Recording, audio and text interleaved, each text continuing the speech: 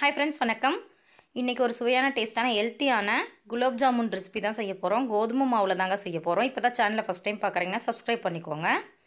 பக்கத்தில் இருக்க bell icon நோட்டிஃபிகேஷனில் ஆளுங்கிறதையும் கிளிக் பண்ணிக்கோங்க உடனடி நோட்டிஃபிகேஷனுக்காக. நான் இப்போ ஒரு கடாய் வச்சுருக்கேன். கடாயில் ஒரு ஸ்பூன் கீ விட்டுக்கிட்டேன். நெய் ஹீட் ஆனதும் அதை நல்லா உருகி வந்துடட்டும். நல்லா உருகிடட்டுங்க நெய். ஒரு கப் அளவுக்கு கோதுமை மாவு எடுத்துக்கலாம்.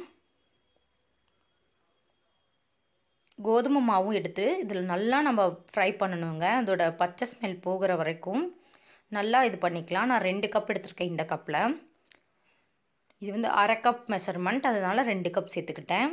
உங்களுக்கு எவ்வளோ அளவு வேணுமோ அவ்வளோ சேர்த்துக்கோங்க. அதிகமாக எடுத்திங்கன்னா நெய் கொஞ்சம் அதிகமாக சேர்த்துக்கணும். இதை வந்து நம்ம நல்லா வாசனை வர வரைக்கும் நல்லா வறுக்கணுங்க. அதோட கலர் நிறமெல்லாம் மாறி வந்துடும். அந்த வாசனையும் நல்லா நெய்யில் ஃப்ரை பண்ணுறங்காட்டி வேறு மாதிரி வரும். அது வரைக்குமே நல்லா நம்ம வறுத்துக்கலாம். கரிஞ்சிராமல் பார்த்துக்கணும். வறுக்கவே ஒரு மாதிரி நல்லா திரியாக இந்த மாதிரி ஸ்டேஜில் வந்துடும். இப்போ வந்து நம்ம இதை ஆஃப் பண்ணிக்கலாம். இதை வந்து நான் ஒரு பவுலில் சேர்த்துருக்கேன். இதை வந்து ஆற வச்சுக்கோங்க. கொஞ்சமாக பேக்கிங் சோடா சேர்த்துருக்கேன். இதை வந்து நம்ம மிக்ஸ் பண்ணிக்கலாம்.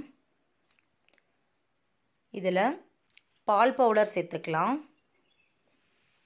பால் பவுடர் வந்து சேர்க்குறதுனால டேஸ்ட்டாக இருக்கும். இல்லைன்னா ஸ்கிப் பண்ணிக்கலாம். ஆனால் சேர்க்குறதுங்காட்டி ரொம்ப டேஸ்ட்டாக இருக்கும்.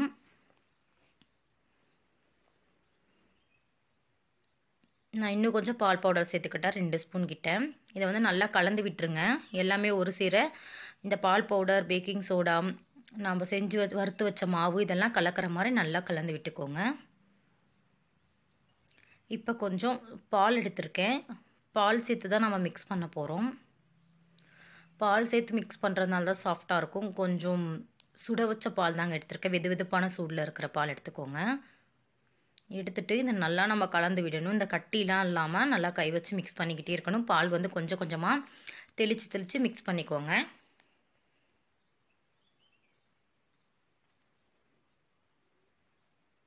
இப்போ இந்த ஸ்டேஜில் இருக்குது. இன்னும் பால் தேவைப்படுது.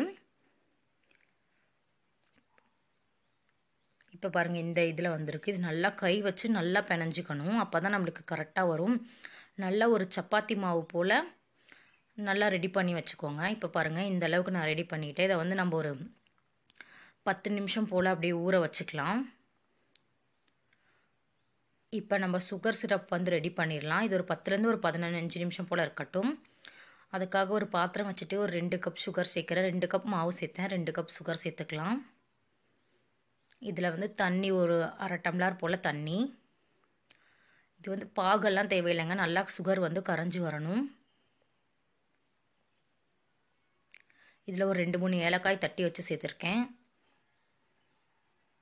இது வந்து நம்மளுக்கு கையில் தொட்டு பார்த்தா பிசு பிசுன்னு இருக்கணும். அந்த ஸ்டேஜுக்கு வரணும். இதில் லைட்டாக கலர் பவுடர் சேர்த்துருக்கேன். இது விருப்பம் இருந்தால் சேர்த்துக்கலாம், இல்லைனா ஸ்கிப் பண்ணிக்கலாம். லைட்டாக பிசு பிசுப்பான பதம் வரணும். ரொம்பவும் அந்த இது பாகெல்லாம் வரணுன்ட்டு இல்லை. இப்போ வந்து நம்ம இதை ஆஃப் பண்ணிக்கலாம்.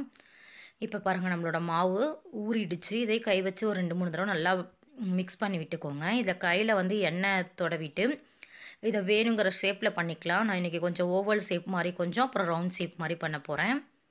கையில் எடுக்கும்போது இப்படி கொழுக்கட்டைக்கு பிடிக்கிற மாதிரி எடுத்துகிட்டு அதை வச்சு கையில் எண்ணெய் தடவிட்டு பண்ணுங்கள். அப்போ தான் அந்த வெடிப்பு இல்லாமல் வருதும். அந்த இது மாதிரி ரொம்பவும் சாஃப்டாக இருக்காது, கொஞ்சம் ஆடாக தான் இருக்கும். இது போல் நான் எல்லா உருண்டைகளையும் பண்ணிக்க போகிறேன். 2 ஷேப்பில் பண்ணிக்கிட்டேன். இப்போ பொரிக்கிறதுக்காக ஆயில் ஹீட் பண்ணியிருக்கேன். இதில் வந்து நம்ம செஞ்சு வச்ச உருண்டைகளை எல்லாம் சேர்த்துடலாம்.